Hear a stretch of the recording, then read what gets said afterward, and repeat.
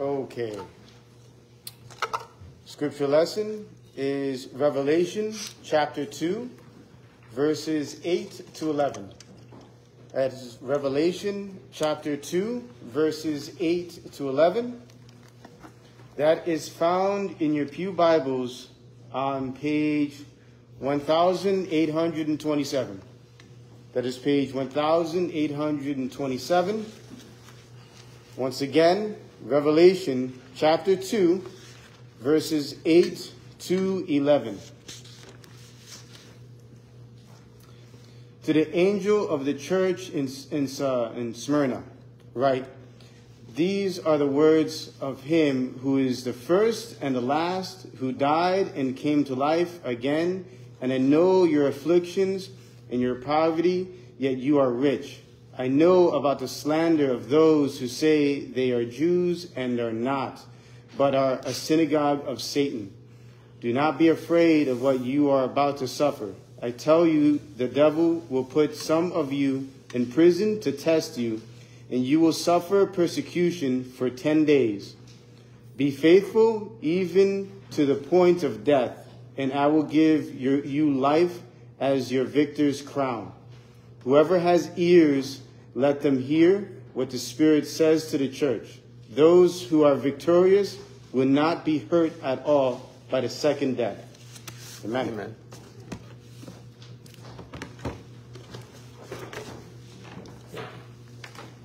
Good morning again.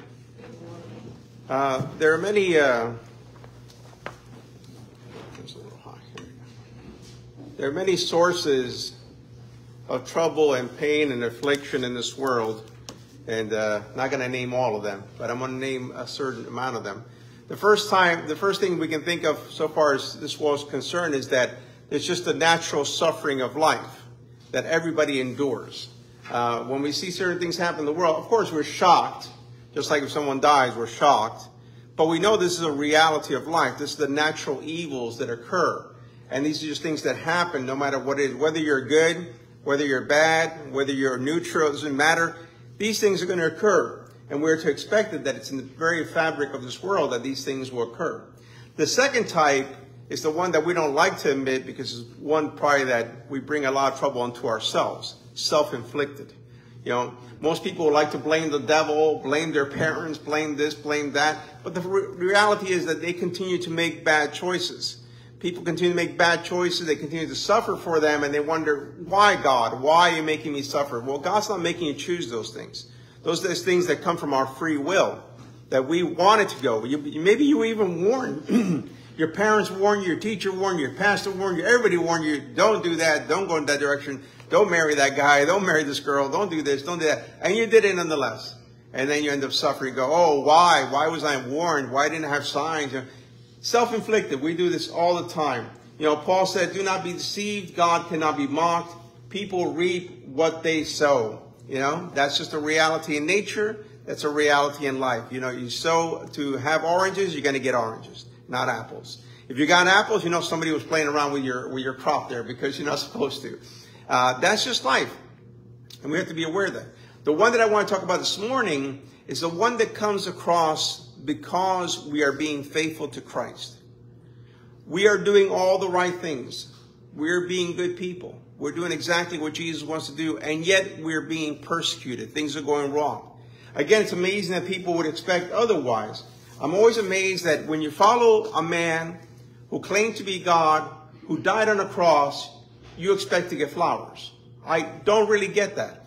Jesus made it very clear. If this is the way they treat me, if this is the way they speak about me, what is it exactly that you're expecting? We should not expect any better. We should expect worse because we're following him. And this congregation was suffering severely for Jesus. And they were on the brink where they wanted to give up. And Jesus speaks to them, encouraging them, I know what you're going through. I know the horrors of what you're going through, but don't give up. Now, this church, along with Philadelphia, are only one of the two churches here in the 7 churches that nothing bad is said about them. You know, no scandal, no horror, no false teaching. On the contrary, complete faithfulness. And that's what we have to keep in mind. We always think about, well, every church is like Corinth. Every church is like, no. There are good churches. And just like maybe, like in today, everything that goes on media is what? Things that are scandalous. A pastor falls from grace. Oh, there's, 400 TV channels focused on that. But another church is doing wondrous things in the community and doing great things, sacrificing themselves for the community. No cameras there. They're not needed. That's the reality in the first century also. People always like to focus on the bad churches like Corinth rather than the great church of Smyrna. The fact is, we don't know much about Smyrna. If it wasn't for the fact that it had a very famous bishop in the early centuries, Polycarp, who was a great man of God. And again, if you want to venture and read things outside the Bible that are biblical, read Polycarp. He wrote a letter to Philippians. This is a very godly man. I'm going to talk more about him when we get into the persecution that Smyrna went through. But first I wanted to look at what Jesus says to them, how they have suffered for Jesus, and how Jesus understands and what it means. We read in verse 9, I know your afflictions and your poverty, yet you are rich. I know about the slander of those who say they are Jews and are not, but are a synagogue of Satan. This is a great church. They're not perfect. It's not like they're sinless. It's not like, oh, wow, this is a sinless church. No, they're not perfect. Every church has problems. They have their issues. But they are maturing. They care about growing in Christ. And they are doing everything possible to be faithful to Jesus. But he knows three things about them. He knows their tribulation, their poverty, and the slander being spoken about them. Tribulation here, the Greek word, means trouble that afflicts, distress, oppression, affliction, tribulation. It is the idea of being squeezed and squeezed and squeezed until something's got to give. In the ancient world, they actually would use, we talk about horrible tortures. They would actually use boulders to slowly kill someone. And that was a form of torture. So it was slowly. Now imagine that. Or, of course, the boulders also used to do wheat and to do the grapes. Imagine that kind of boulder, that kind of squeezing, that kind of horror. So this is what this church is going through. They are going through severe persecution. Now, it's amazing that as Christians today, we may suffer we may argue about different things, complain about different things and say, oh, I got a toothache. Oh, I got a headache. Oh, how I'm suffering for Jesus. Oh, this headache won't go away. Oh, my goodness, this church has no air conditioning. You're kidding me. Oh, my goodness, all the suffering I got to endure for. We do have air conditioning. Oh, no, all the suffering we have to endure for Jesus, But that's how we talk about these little things. These people were suffering.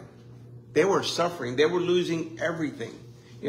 Richard Buckman states, it is the worldwide preaching of the gospel which involves the church in worldwide persecution. If you're going to preach Jesus, don't expect flowers. Don't expect compliments. You are preaching light. You're saying people are sinners. They need God. Once you tell people they're sinners, they're going to get in a bad mood. They don't want to be told they're sinners. They want to be able to get away from all that. But Jesus says, I'm with you. I suffer with you. I go through this with you. But they are suffering for Christ. They are suffering severely for the Lord. And they're also poor. Now, in the ancient world, in ancient Greek, there are two words for poverty. One means you have barely enough to get by. The other one is you're dead poor. You got nada. Like I heard this little kid on YouTube. It was hilarious. They're doing a math problem. He says, little boys, they tell him a math problem. Johnny has $1. He has a quarter and he has 2 pennies. How much does he have? And the little boy say, he poor. He poor. Johnny poor. And I was like, yep, he knows his math. Kid's got nothing. It's no money. Well, these guys were poor. And of course, that came from the persecution that they were going through. Today, where would such a church stand today?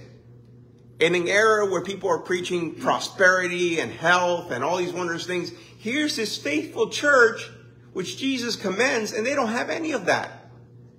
On the contrary, we are told they are rich, and we're going to get to that, but not in the way we think of it, not in the way our society thinks of it. This church, you're never going to hear a sermon by prosperity preachers on this church, and yet they are faithful to the Lord. They have lost everything. They're being persecuted. And by people who say that they are religious, those who call themselves Jews but really are a synagogue of Satan. They're blaspheming. They're destroying these people's lives. And like I mentioned last week, when you, in the ancient world, when you were taken to court and you were awaiting a trial, whatever, if you had to leave your house for any reason, good luck. You know, the state might take over it. The people might loot it. By the time you get back, literally, you might have nothing. And then you were dependent on other people completely. And that's where the church stepped in. The church was the charity. And if you look at our society, before we had welfare, before we had all these things, it was the church. The church was the one providing for those in the community, taking care of the people. And slowly the state took over. But it was the church. And back then, there was no Social Security. There was no welfare. The church stepped in to help these believers and to help any believer that was going through a hard time, make sure that they would survive, that they would make it. But they were suffering severely. And Jesus says, these people who are persecuting you, they're not the people of God. You cannot slander others. You cannot be speaking ill about other people. You cannot be hurting them, trying to destroy them, and imagine that you're a Christian or that you're good. No, you're not. When you're trying to harm someone and destroy them, destroy their business, destroy their livelihood, you're not a good person. You're wicked. And these people were wicked, yet despite all that, they're claiming to have the upper hand, and they're religious. And God says, no, you're not.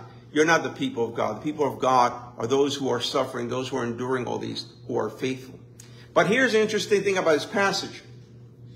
That after telling them, you have tribulation, you have poverty, you have these people slandering, now the bad news. What? What? Did you catch that? Now the bad news.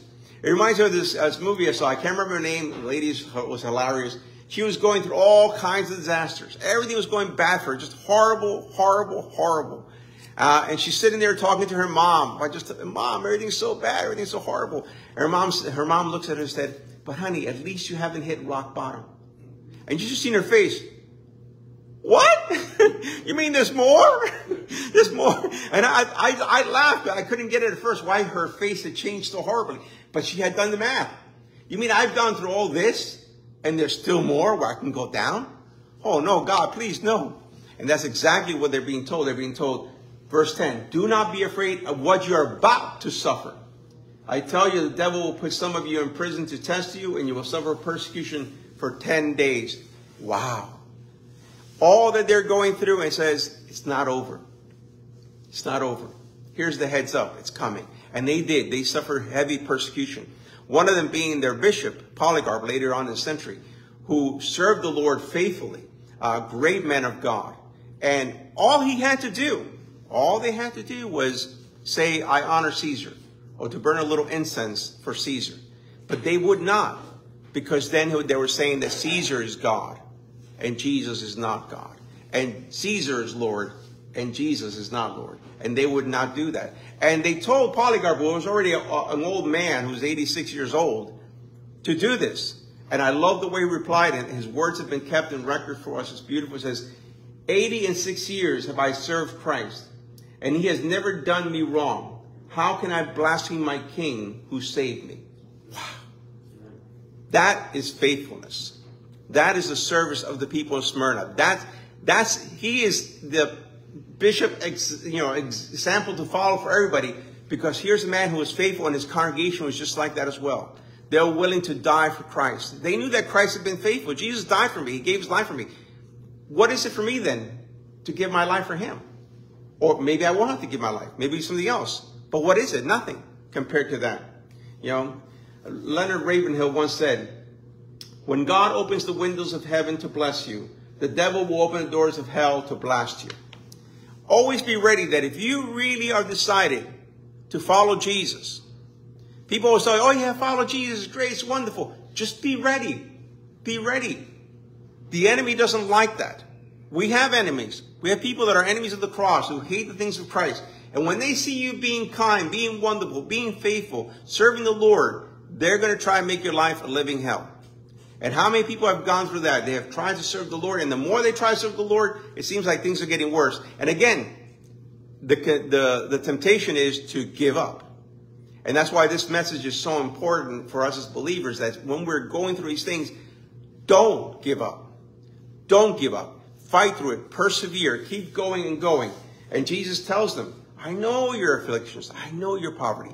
but you are rich. And of course, right there, the irony of that. Wait a minute. How can they be rich? They're dead poor. They have nothing. Well, because he's not judging them according to the values of American society or Roman society or any other society, but the values of God. When we imagine wealth, we always imagine fame, success, money, all these things, you know. But when God looks at success, he imagines someone who is righteous, someone who's faithful, someone who's holy, someone who's kind, someone who's generous. It's a completely different set of values. The values of this world are based upon gain and having more and more and more. And yet, of course, we know the reality that no matter how rich you are, you will die. No matter how rich you are, you will not be exempt from disease and problems. Just look at famous people. And just because you're rich doesn't mean that you're not going to end up with addictions. Look at all the rich people. These things happen. Horrible things are going to be happening. But we have to be faithful to the Lord and not judge according to the values of our world. You know, there was a preacher sitting in a diner, and he heard two men who were sitting there who had graduated from Princeton. They were talking about, you know, how well successfully they were doing. They started talking about their classmate who had not done so well successfully. Ironically, the pastor knew who this man was. And this man was faithful to his family, hardworking man, you know, doing a lot of things in the community. But he had sacrificed certain things so that he could be there for his family. He could be there for the community. And yet for them, he was unsuccessful. They saw themselves as wealthy, successful, and now he is a failure. But it's all backwards. It's the other way around, you know. Jesus said, watch out, be on your guard against all kinds of greed. A man's life does not consist in the abundance of his possessions. You know, how do we measure success? How do we measure what is success? What is being rich? What is having made it in this world, in this life? And unfortunately, the bad thing is not only is the world like this, but the church has been contaminated by this. Many times the church will give lip service. Oh, yes, we love humility. We love kindness. We love poverty. Everyone should be a missionary, blah, blah, blah, blah, blah. But look at the way they speak to each other when no one has a microphone near them, when no one can hear what they're saying, when they're talking to their children. What are they trying to enforce upon their children? You know, be successful, you know, go do this, yeah, so you can be successful, be a doctor, be a lawyer, you know. And yet when they're in church, oh, yeah, missionaries are wonderful and they're great. But if their child decides to become a missionary, they'll probably, you know, undo the world just to make sure, no, son, you don't want to do that. No, my daughter, you don't want to do that. You want to be a doctor. You want to be a lawyer. How do we measure success? Let me say this much. For our children, we should want, first of all, that they will know Jesus. Amen. That they will know and love Jesus all the days of their lives. Amen. That is the most important thing. Secondly, whatever career they choose, that they would enjoy it. That they would have fun. It's horrible to see people pick so many careers up because of the money or whatever, and they're miserable. They're not happy doing what they're doing. You know, my wife is like, of course, the old school, you know, Chinese, you know, And I'm like, Cuban, I've learned my ways. No way, man, this stuff doesn't work for me. I don't see the logic in any of the stuff in the world. I've been around too long to believe in any of this nonsense. So I tell my daughter, first of all, of course, Christ above all. But second, I tell her, find something that you enjoy doing. Something that you'll be happy doing. That you're going to want to get up every single day to do it because you love it. It's a wonderful profession. You enjoy that stuff. You know, and in the midst of all that, if they get rich, great. Praise God. We're not against riches. Don't think that I'm against money. If you have money, praise God. If you have riches, praise God. Good. The Lord bless you that way. But then what that means is that your Christianity will then enforce itself upon your money. That you will see your money as a means to help other people. Look at disaster going on over there in the middle of our country, right? Where's Hollywood? Not many people in Hollywood have stood up. All of a sudden you hear Dolly Parton gives $1 million. There's a woman with good background, a good Christian woman who's had good bringing, who cares about people, who cares. And now, if she didn't have that character, what would the money mean? Nothing. It means that she'll have money for herself, like you know, Daffy Duck. Mine, mine, mine, all mine. That's all they care about. But you see, Hollywood is funny because to me, I've never gotten over the fact, even years ago when I was young, even as a kid, I was like, what? You know, you shouldn't think too much if you want to stay sane in this world. I see these programs on TV where, you know, famous movie stars would be there telling me to send $10, and they have millions of dollars. I got a problem here. Am I allowed to ask questions? Because I thought that was so weird. But when you see people who have all this money, and in a moment like this, when they see a tragedy like this, they extend themselves. You're like, there it is. That's what you want for your child. You want your child to be a Christian, to enjoy what they're doing, enjoy life, and then when they see the need, when they see their neighbors suffering, to see that suffering as their suffering and to be a Christian and to reach out and help them. That is the most important thing. Jesus said in verse 10, be faithful even to the point of death, and I will give you life as your victor's crown. Notice he says be faithful. He doesn't say be successful and you will get these things. He doesn't say be brilliant and you will get these things. We're always pushing the wrong thing. Be faithful. You know, maybe not all of us can be successful in worldly terms. Maybe not all of us can be brilliant in worldly terms, but we can be faithful. And that's what he's asking of us. And he said, if you're faithful, I will give you the crown. Now, back in the ancient world, when they ran races, of course, they got this little makeshift crown that they wore, but he's going to give them the crown of life to enjoy all the things that he has. They need to persevere. They need to keep going. They need to be faithful all the way to the end. Suffering will not last forever. You know, Paul made it very clear to say, you know, yes, you can torture me, whatever, but eventually I'm going to die. And then I'll be in glory. And nothing can compare to that. Therefore, we do not lose heart, he says. Though outwardly we are wasting away, yet inwardly we're being renewed day by day. For our light and momentary troubles are achieving for us an eternal glory that far outweighs them all. So we fix our eyes not on what is seen, but what is unseen. Since what is seen is temporary, but what is unseen is eternal.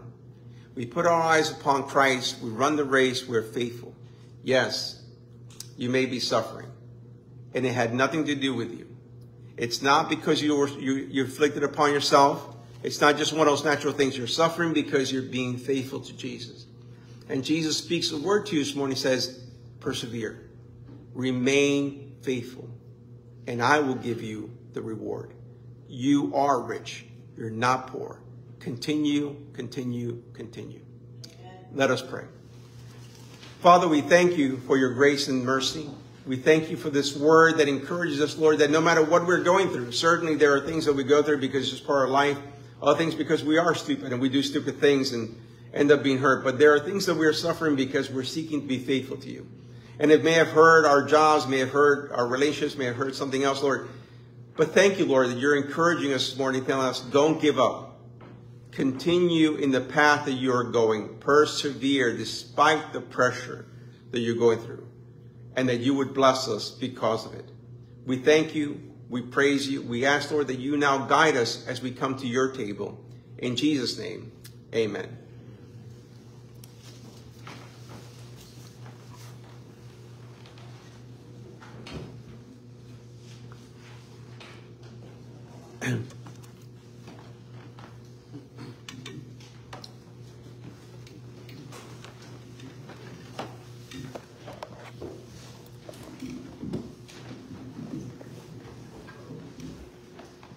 You could open your hands to hymn 323.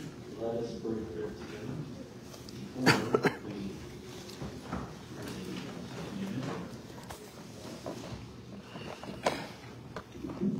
That is hymn 323, 323. Let us break bread together. All three verses. When you're there, you may stand if you'd like.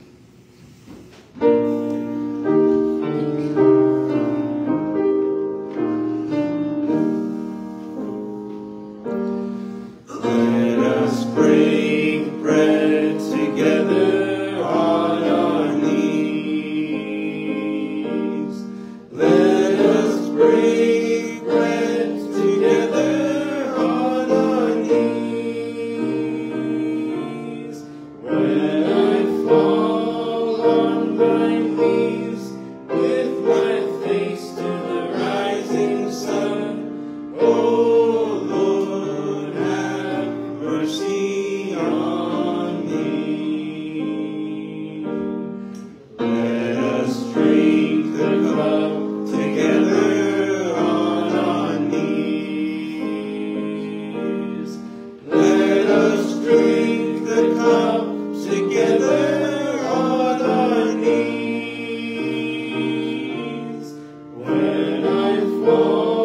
on my knees with my face to the rising sun. Oh Lord, have mercy on me. Let us praise God together on our knees. Let us praise God together on our knees. When I fall on my knees with my face to the rising sun, oh Lord, have mercy on me.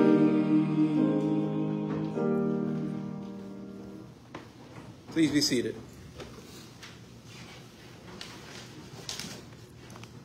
He was rich, and yet for us, he became poor, says the scriptures. In line with what I was preaching, I remember years ago I heard a prosperity preacher talking about all the rich people, how God always blesses, and we're all rich, rich, rich, rich, rich. And he's going through a list of people, Solomon, Moses, all those people. I'm waiting for him to get to Jesus. You know, he got to Jesus. And you know what he says? That Jesus became poor so that we could become rich. I said, wow, really? Is that why Jesus died? So I could have a nice Cadillac? So I could have a beautiful mansion? Is that why he died? No. He died so I could have everlasting life. So I could be released from the pain and horror that is hell.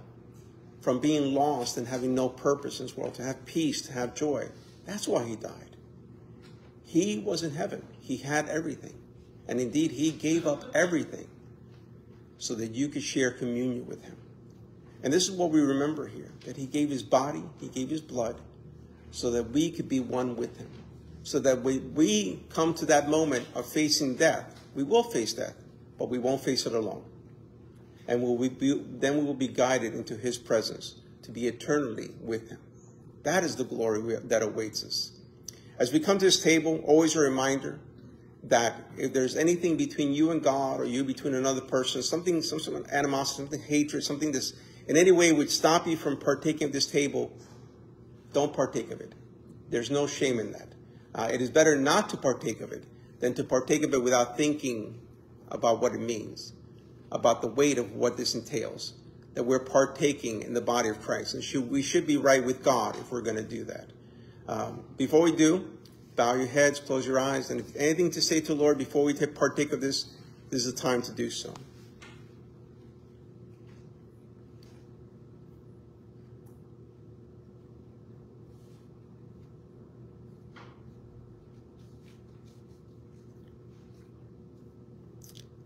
Before we partake of the bread, I'd like to ask our brother Adriel to lead us in a word of prayer. Dear Heavenly Father, Lord, we thank you, Lord, for this time, Lord. We thank you, Lord, for this time together in fellowship of you, Lord. It's because of your ultimate sacrifice on the cross for our sins, Lord, that we can go to you, Lord. And what pops to heart and mind, Lord, is the fact that we can pray, and we can pray at any time, at any moment, and we can share everything of who we are, Lord. All of our vulnerabilities, all of our insecurities, all of our hopes, our dreams, our anger, our frustration. We can share everything of who we are in prayer, Lord. For those who trust and love you, Lord, I just pray in Jesus' name, Lord, that because of your death on the cross, Lord, you wanted to share that relationship, that close relationship with us, Lord. So I pray for everyone here, Lord, that we honor you, we honor your sacrifice on the cross by daily going into intimate prayer, Lord, and talking to you, Lord. We thank you, Lord, for your love, for your promises, for your sacrifice. And in Jesus' name, amen. Amen.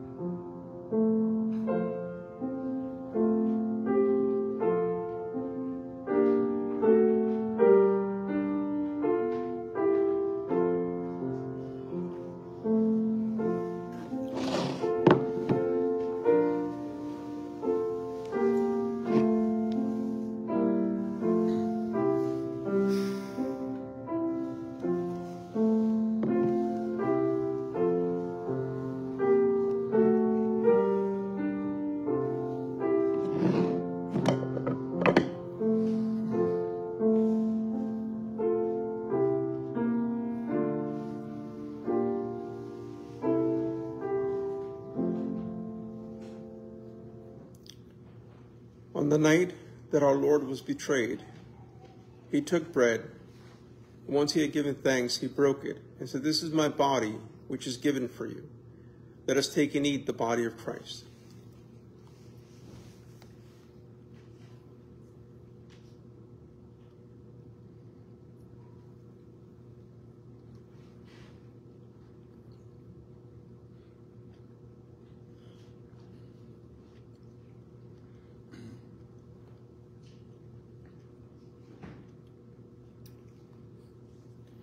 Before we partake of the cup, I'd like to ask our brother Victor to lead us in a word of prayer. Let us pray. Heavenly Father, we thank you for this occasion. Let us remember that Jesus liberated the Hebrews from the slavery in Egypt. In the same way, he has liberated us from the slavery of sin. Amen. And even though we do fall sometimes, let us remember that we're not dominated by sin. Let us always remember that and think of our Lord Jesus Christ. Amen. Amen.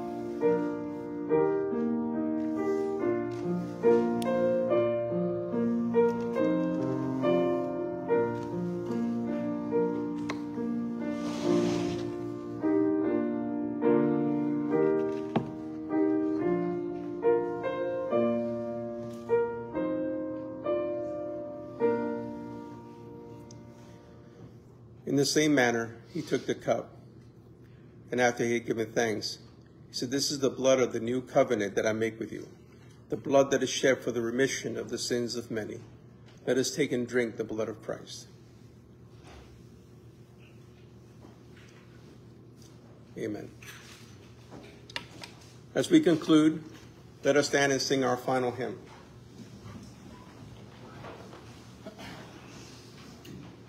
Our final hymn is hymn 64, All Creatures of Our God and King. That is hymn 64, All Creatures of Our God and King. And we will be doing verses 1, 4, and 5. That's verses 1, 4, and 5. When you're there, you may stand if you'd like.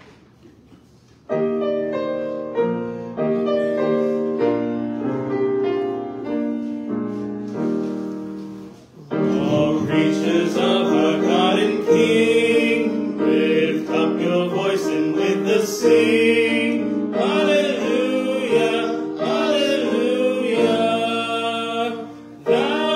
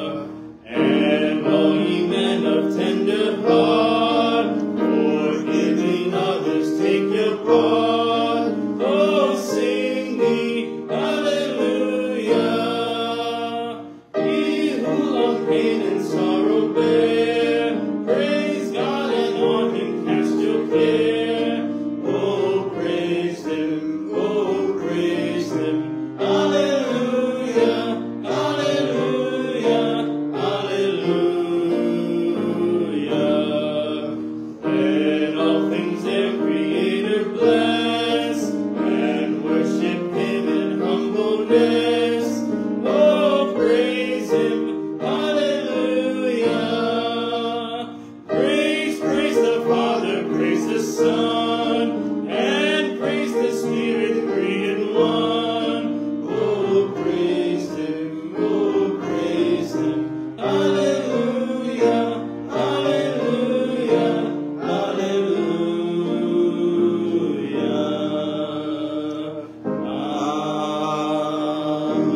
Amen. Now may the grace of our Lord Jesus Christ and the love of God our Father and the peace and fellowship of his Holy Spirit go with us until we meet again. Amen.